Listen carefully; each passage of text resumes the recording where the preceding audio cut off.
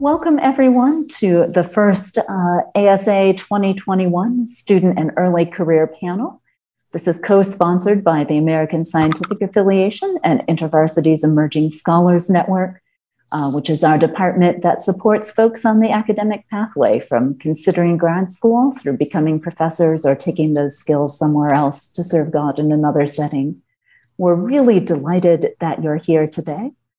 And as we were thinking about the ASA conference this year and the different subtitles of the theme, we were thinking of that idea of the gift of scientia, the gift of study, the gift of learning, the gift of science. And we thought a wonderful example of that is the gift of vaccine development and delivery, as we've seen this remarkable process of developing a COVID-19 vaccine quickly. And we thought it would be wonderful to give you little glimpses of people who've done different work along the way that's made that possible, or helped to do follow-up study of how that vaccine works, or helped in actually delivering it. Now, obviously, that's a huge process. We couldn't feature someone at every step, but we have a wonderful panel of 3 people who can share some of their professional and scientific insights and expertise at various steps of understanding COVID-19 and responding with treatment for the common good. So we're delighted to feature Patricia Fitzgerald-Bocarsly, who is a provost in the Rutgers Health Sciences School and also an immunologist. And she'll describe some of her scientific background and work in understanding COVID-19. And then Kelly Seaton, who does HIV vaccine research at Duke and is also working on understanding how the COVID-19 vaccines work. And then Janet Warren, who is a past president of the Canadian Scientific and Christian Affiliation and a family physician, and has been part of delivering vaccines in Canada, and also has a PhD in theology. So they bring a rich range of experience and insight, and we're really delighted to have them. So I know Pat will start us off, and she has a presentation. Okay, so I came bearing slides, so I'm going to tell you a little bit about what we've been doing. And I haven't been doing vaccine development, but I teach vaccines to medical students and graduate students, and we support the vaccine, some of the vaccine work being done at Rutgers. So my career, which is very long at this point, has been bookended by 2 different pandemics. And my daughter-in-law, who is an artist, did this lovely drawing for me. So at the very beginning of my career, when I was just starting my postdoc at Sloan Kettering in New York City, we saw some of the very earliest patients that were coming down with this strange immunodeficiency, which we, of course, now know as HIV. So along the way, we've studied natural killer cells, interferon alpha, defined the cells.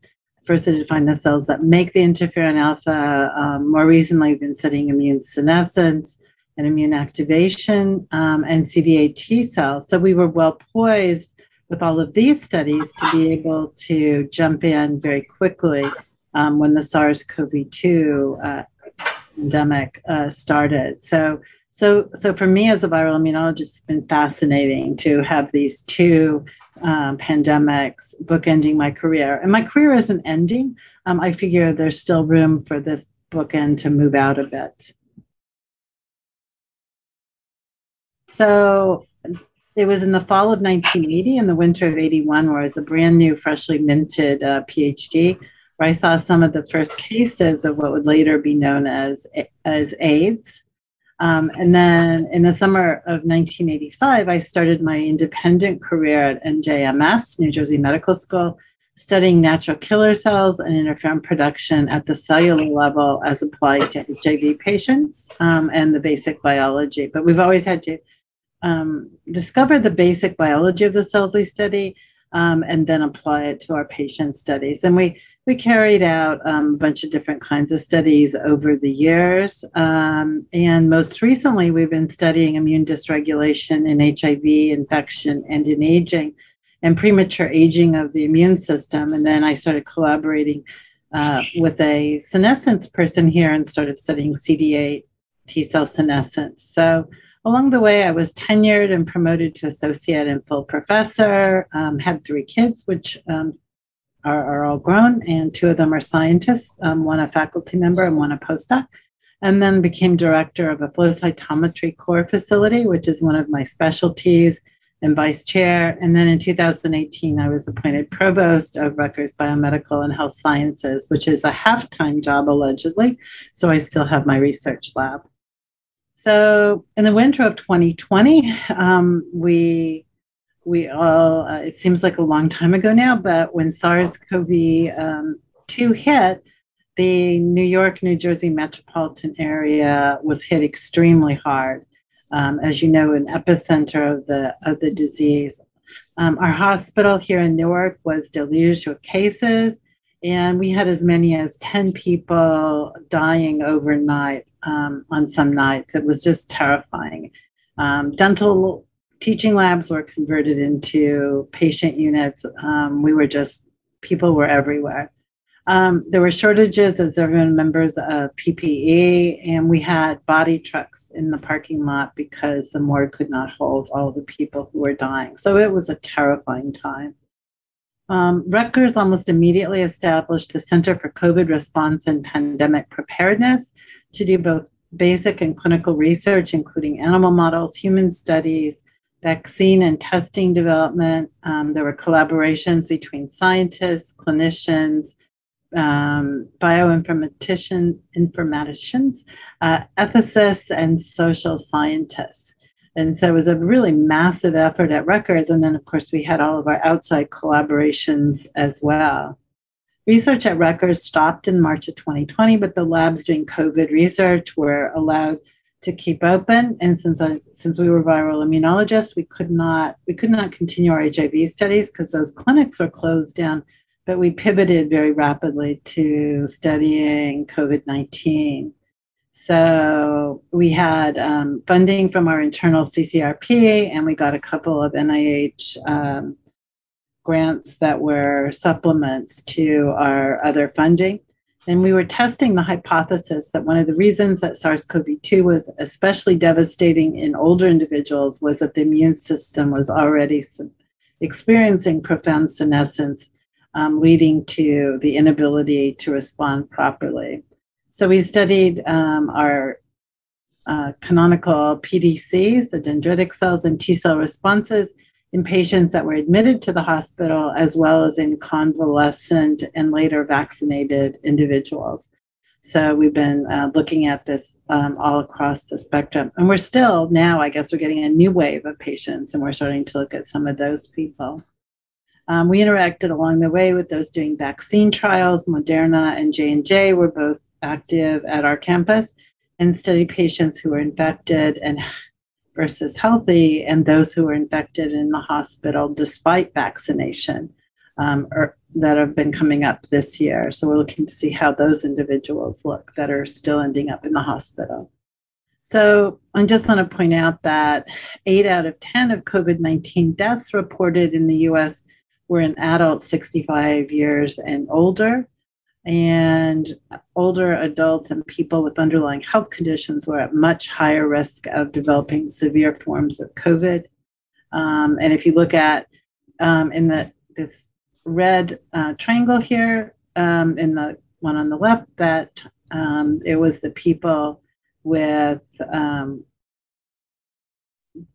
older people represent only 16% of the population, but 80% of the cases. So, and I won't go into a lot of detail here, but we do complex flow cytometry to measure the numbers of cells that people have per microliter of blood of specific types, as well as the percent of those as part of the white blood cells that circulate. So what you can see here is the green are healthy donors, and the orange and yellow are COVID patients either treated with dexamethasone in yellow or not treated in orange. And purple were individuals who were convalescent by about 2 months. So what we see are dramatic decreases in T cells, both CD8 T cells and CD4 T cells, not so big a changes in B cells. And we also observed that they had significantly higher levels of a senescent cell marker called beta-galactosidase activities. And so the normal donors are in green, and we see a significantly increased amount of these beta-gal high cells, which are telling us that they do have more senescence-associated markers versus age-matched controls. And we saw the same thing in CD4 and CD8 T cells. My favorite cell that our lab was among those who discovered the cell now more than 20 years ago, PDCs. So they have a dramatic loss of PDCs as an absolute number per microliter of blood, even more pronounced in patients receiving the immunosuppressive dexamethasone, but even in individuals not on dexamethasone. But it recovers, the levels do recover after recovery from COVID. In addition to having fewer of the cells that are there are dysfunctional. So this is showing you interferon alpha production in response to both herpes simplex virus or flu virus on the right. And what we see is that they're functionally deficient. So they're both numerically and functionally deficient. So just to conclude, what we've been learning about our science is that when we look across the spectrum of healthy individuals, we see an increase with aging. And we start actually with cord blood from newborns who have very few senescent cells up until individuals in their 80s. And we've even had a couple donors in their 90s. We see an accumulation of these senescent cells. And in the scenario of SARS-CoV-2, we believe that the senescent phenotype in cells that are not as functional are leading to this severe increase in SARS-CoV-2 susceptibility. So if we look at where we are right now, I pulled this off just this morning from the New York Times site. And this is a pandemic as it's played out in the United States. What we see here is the first wave in 2020 early, and then last summer when we thought things were going pretty well, and then the huge peak, the third wave that occurred over the winter, a little bit of a blip in April, but look what's happening now. What we're seeing is a dramatic increase in the numbers of COVID cases, and this is reaching levels that are higher than we saw in what we considered the worst of the pandemic. So this is happening despite the fact that up to 90% of people 65 and up have been vaccinated, either partially or 80%, or fully or partially for 80%, or it goes the other way around, sorry. And all ages, we see that about half of Americans are fully vaccinated, and 57% have had at least one dose. This increase in cases is happening in all 50 states, but is particularly bad in areas with the lowest vaccination rates. So there's a big push, as everyone knows now, to get people vaccinated to try and depoliticize the whole situation. So where are we today? Again, all states are showing dramatic increases in COVID-19 cases, and this is happening around the world as well. The new variant that is taking over or has taken over in New Jersey, it's 100% at this point.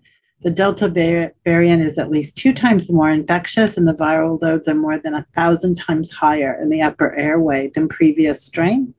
An internal CDC memo yesterday indicates that Delta is as infectious as chickenpox, which most of your younger watchers were all vaccinated, but it used to be that you would get chickenpox and it would just spread like wildfire in whatever that community.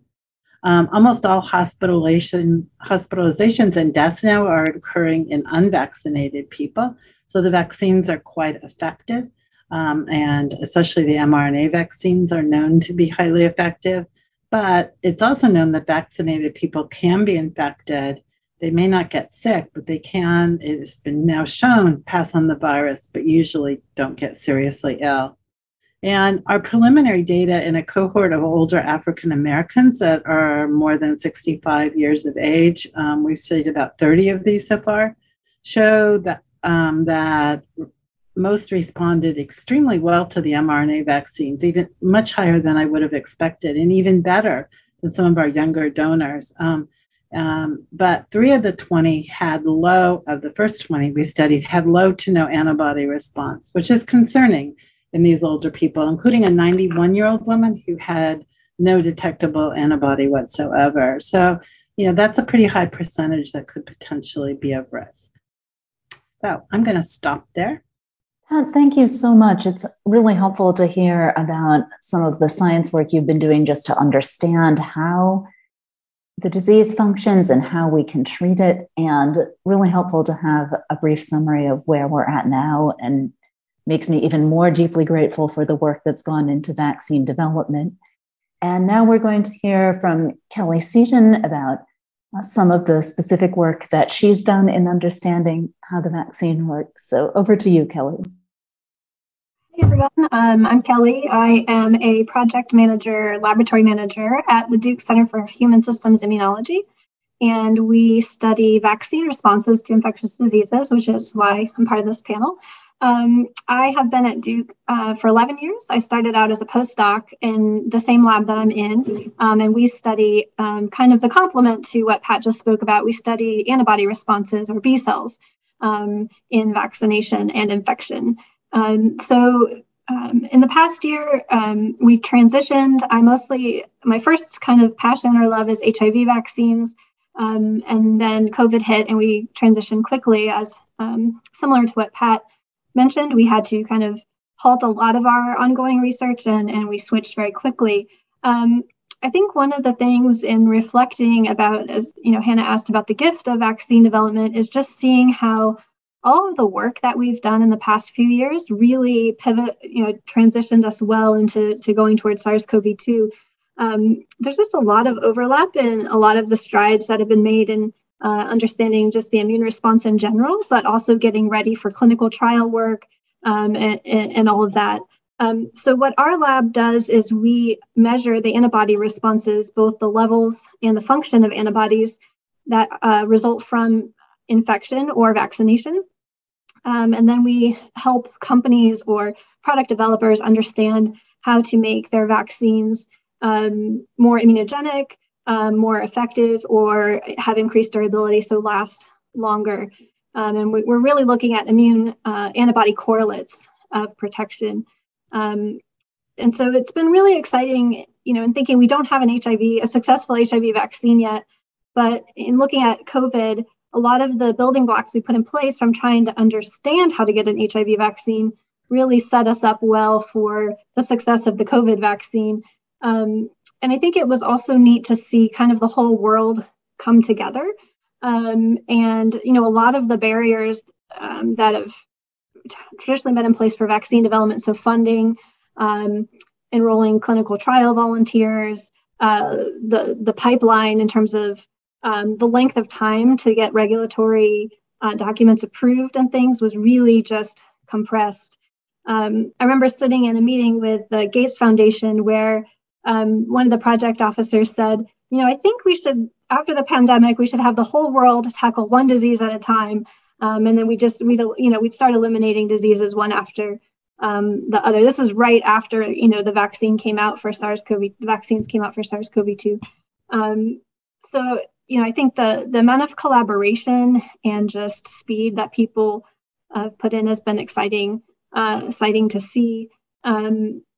I think we were all extremely happy with how effective the vaccines were. And, we've been studying mRNA vaccines for a long time. It's just there haven't been diseases where there was enough volunteers enrolling in the trials, or just that momentum behind it to get it approved. And I think the vaccines are easier to make. They're faster to manufacture in some aspects and things like that. So it's been really exciting to see how this will help us going forward with some of the other things we've been trying to tackle for a while. So just a quick summary of what we're doing. I'm happy to talk more about it in the question and answer time too. Thank you so much, Kelly. It's very encouraging to hear about how many years of work, sometimes even on different projects, paid off in this one. And so now we'll transition to Janet, who has actually been part of delivering the vaccine. And Janet, we'd love to hear a bit of your perspective. And to listeners, I'd say after Janet, we're going to try and have a little bit of Q&A before we split into small groups. So get your very brief questions ready. Janet, over to you. And I'll try and be brief. So yeah, fortunate that, I have the education. I have a flexible schedule because of all my different things I do, that live in a country that has money and vaccine availability. I had the opportunity when I heard the need for helping out at the mass immunizations clinic. And to be honest, my motivations were somewhat selfish. I mean, not only just wanting to get this pandemic over with, but hey, I get to go out on a Saturday night and see people. So there was certainly a fun aspect to it. Everyone that was there was excited to be there. I had some couples who came together and they were on a vaccine date. I enjoyed the camaraderie working in a multidisciplinary clinic. Discussion with that. I mean, most of the, people don't like it when I say this, but, pretty easy, mindless work. But we did have some interesting cases come up and nuances that we had discussions around. Clinics very organized, a lot of behind the scenes, developing the computer programs, doing the scheduling of shifts and appointments, then people being sort of herded in one at a time, registered. And then, my 30-second giving the needle is only part of this big program. There was a librarian working regularly who had been redeployed to help distribute the vaccines, which was also kind of amusing. We were mostly giving Pfizer at this particular clinic, which of course has a short shelf life. So towards the end, they would watch in case there were no shows, and they would only draw up just enough. So we would all be lining up, and get one needle at a time and go back and say, okay, I'm open, send me somebody. The irony, though, is, like I said, relatively easy work, especially compared with some of the mental health care work I do. And yet people were so appreciative. And like I said, it's the 30-second jab. The difficult part was figuring out how to open those little Band-Aids. But anyway, people often do not realize, they just see the needle part of it, right? And they don't realize it's the final step in many ways. Well, not quite the final, because they then had to go where they were watched by paramedics to make sure they didn't have a reaction. But, this long, Kelly mentioned pipeline of development and the research and just, the number of work that has gone on behind the scenes that people are often not aware of. And I reflected that I think that happens a fair bit in our Christian lives as well. I remember particularly as a young Christian in medical school, and hearing in church about wonderful missionaries and medical missionaries who were really frontline caring for people and really doing something for the Lord.